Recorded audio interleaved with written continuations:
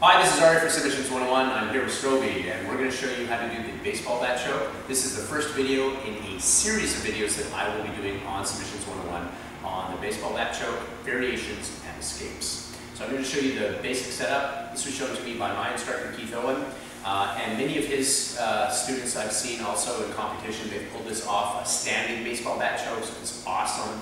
And from the bottom, it's very sneaky. It's one of my favorite chokes now. I get it a lot because the setup is super tight.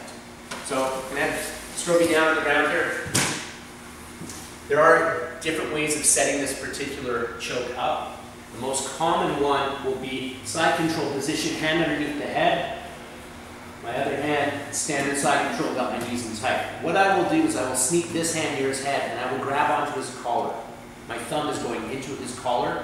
I'm not pulling too tight, just enough to be holding onto it. If I make it too tight, I'm going to give away what I'm about to do. So I'm just holding it kind of light. At this point, my hand's going to come, I'm going to grab onto his pants, I'm going to bounce up and get knee on belly. When I get my knee on belly, my other hand is going to come in and fish on the inside collar here, 4 fingers in.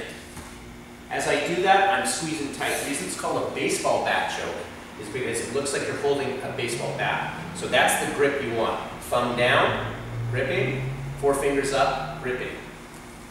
When I grab onto the collar on this side of Jeff's, or on Stroby's body, I want to be able to have it pretty loose. I don't want to have it too tight at this point. You need to have some slack here. So I'm in, I'm going to take my knee and I'm going to slice it right through, killing his arm, and my elbow is going to be clamping down over Stroby's throat. As I move around north-south, you'll watch my bottom arm, it's straightening out. Knees together, and squeeze.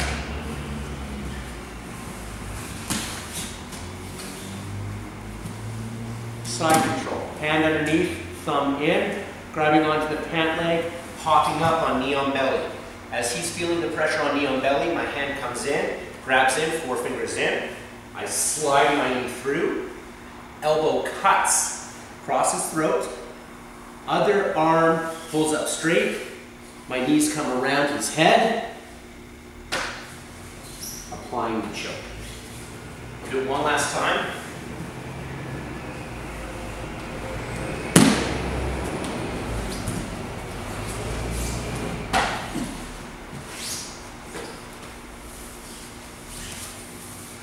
So this is the basic baseball bat choke from that side control position.